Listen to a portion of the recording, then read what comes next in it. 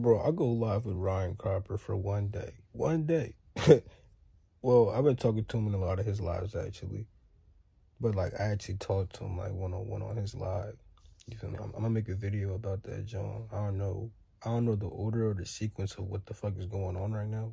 I'm just making mad videos and stuff. And I'm gonna post them whenever I feel like it. But, bro, I just left my fucking body, bro. Like, within the span of, well, I set a timer for an hour, but, like, I know that shit happened, like, with like 15 minutes later. It's really, because I used to do the joint all the time for y'all who been on my channel for a while before I deleted all my videos and shit. But yeah, this shit was like mad easy. Like I went to sleep on my side at that. I went to sleep, and then it's like I felt myself, and I'm like, okay, this is definitely the astral plane. So I just got up and shit. And you know, I remember thinking about how Ryan said that you're not gonna be able to leave your room for a while.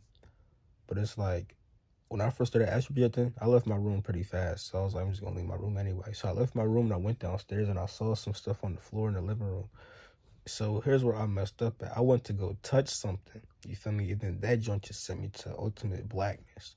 The reason why is because I feel like it lowered my reality down to a more physical state. Because after that, I started like it became more like dream shit happening. Like it was less like my reality had more control than I did type shit, because now I was in a situation where basically characters in my real life were popping up inside the astral state, and I thought that I was really here, but I wasn't. Like, for example, somebody had came to my door and I was trying to get up to go to the door, but it was so hard for me. Like, it was so hard for me to move to the door. I'm thinking I'm in physical reality, and I just astral projected, but now I'm back inside physical reality.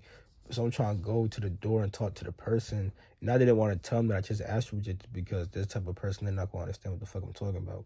So I didn't want to say I just left my body and shit. Whole time I'm still inside of a astral plane. It's just a lower level one, you feel me? So then I went unconscious at some point of that, John. And then I thought that I was here again. So, like, I felt my fingers. So I started doing this with my fingers and shit. I'm like, okay, I can move and shit. I'm like, all right. So I started touching stuff that's physical. And, you know, I felt it be physical. So I'm like, you know what? Nah, I'm in physical reality. So I go to the mirror and I look at my body. I'm just like, yo, like, my body look crazy. Like it wasn't like, I didn't see like no energy shit, but like my muscles and shit looked like mad defined. Like the way that my abs looked and shit, like it just looked like crazy. I'm like, yo, what the fuck? And I felt amazing. So I just started turning up and getting lit. At some point, I know I felt unconscious and just started experiencing nothing and shit like that. And then my timer woke me up. But yeah, bro, I just had like 3 different experiences. One of them being a very conscious one within the span of an hour. But I know that the very conscious one happened like 15-20 minutes as soon as I fell asleep. You feel me? Yeah, that shit crazy. Hopefully Ryan's going live today. You feel me? So hopefully I could join his live and talk about that. I want to talk about the causal plane and then this experience, and then yeah.